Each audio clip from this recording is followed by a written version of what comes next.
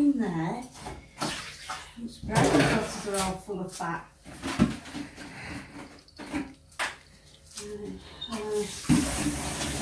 Is that your screen wash? I've got screen wash, but I haven't used the ice spray on. I'll use it out of the tap. I can't use it out of the kettle, but I'm going to go to that extreme. I think he's coming for some food. Well, he's got food in his dish.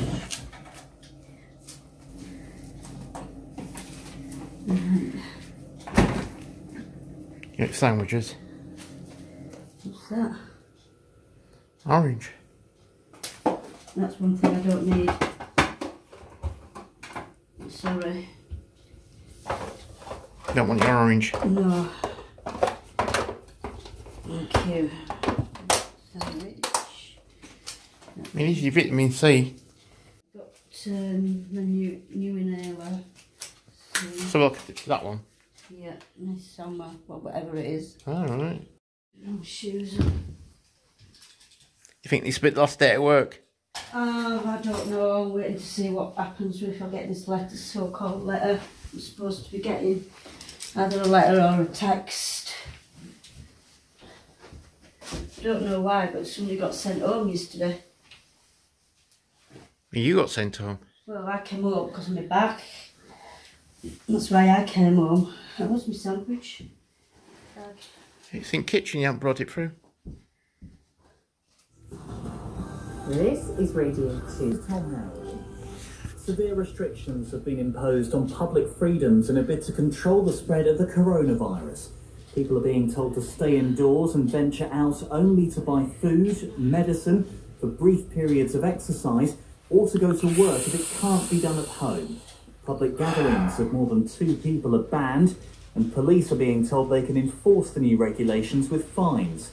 Only shops selling essential goods can remain open. Our political editor Laura Koonsberg says even... Well, I might see you earlier today then if you've been sent home. Well, we'll see what happens. They won't send me home. Won't they? No, they won't send me home. What about all this here with the corona thing? Won't they send you home because of that? No. No. No, they won't. No, they won't send me home. They want us at work, don't they? Even though they're getting more suspected cases. Oh, no, I'm going now anyway.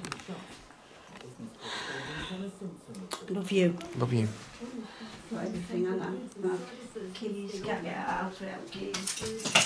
Right. I have to go. Bye bye. Sun's starting to come up. See you later. See you later, Flower. Love you. Particular challenges for the supermarkets, already working flat out to keep up with demand. Pharmacists are asking people not to stockpile medicine, with many reporting a big increase in customers. Some are now limiting purchases. The Royal Pharmaceutical Society said stocks were secure, but its president, Sandra Gidley, urged people to show restraint. We're seeing what has happened in supermarkets. We don't want to be the next wave of that. The authorities in 4 areas of Australia have announced the closure of their borders. Under the new rules, anyone entering the states of Queensland, South Australia, Western Australia and the Northern Territory will be forced to self-isolate for 14 days.